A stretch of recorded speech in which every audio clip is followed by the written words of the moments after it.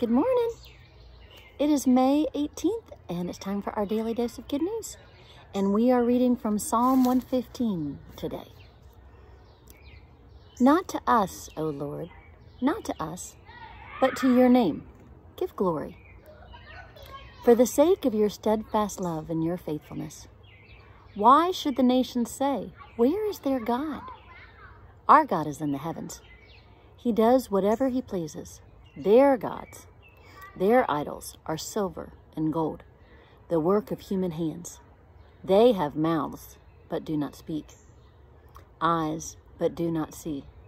They have ears, but do not hear, noses, but do not smell. They have hands, but do not feel, feet, but do not walk. They make no sound in their throats. Those who make them are like them. So are all who trust in them.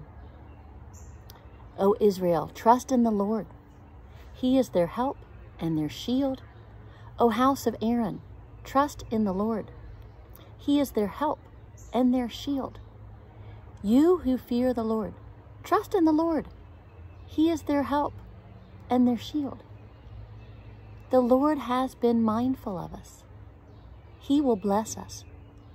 He will bless the house of Israel. He will bless the house of Aaron. He will bless those who fear the Lord, both small and great. May the Lord give you increase, both you and your children. May you be blessed by the Lord, who made heaven and earth. The heavens are the Lord's heavens, but the earth he has given to human beings. The dead do not praise the Lord, nor do any that go down into that silence. But we will bless the Lord from this time on and forevermore. Praise the Lord. Here ends the reading. And when I read this text today, I was struck by the reminder that we are blessed by God. And I think that's good for us to focus on and dwell upon. I know with our confirmation kids this past week, we just finished studying the Lord's Prayer. And part of what we emphasized with that was how we come to the Lord boldly and we ask for what we need. Give us today our daily bread. And I think it's a good reminder for us to also ask for God's blessings. And I think we can hesitate to do that because we worry that we're maybe treating God like God is a genie and we're rubbing the lamp and asking for lottery tickets or something.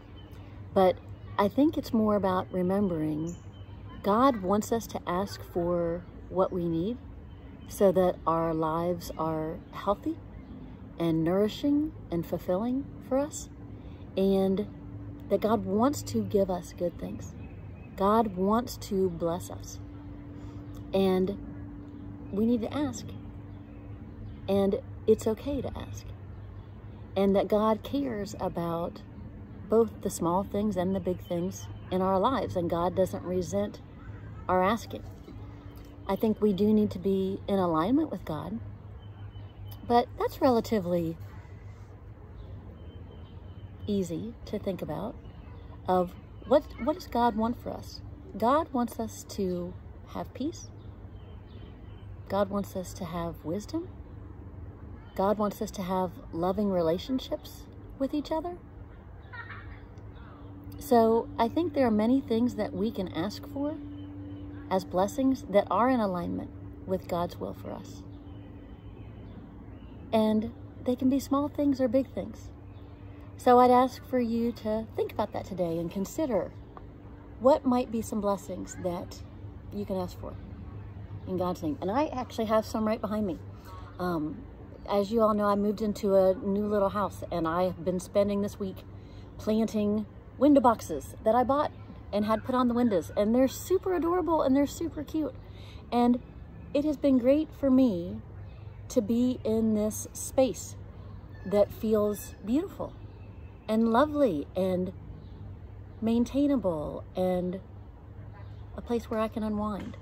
And I get to hear the birds chirp in my yard, and there's an adorable little boy and girl who live next door, and I get to hear them playing in their yard.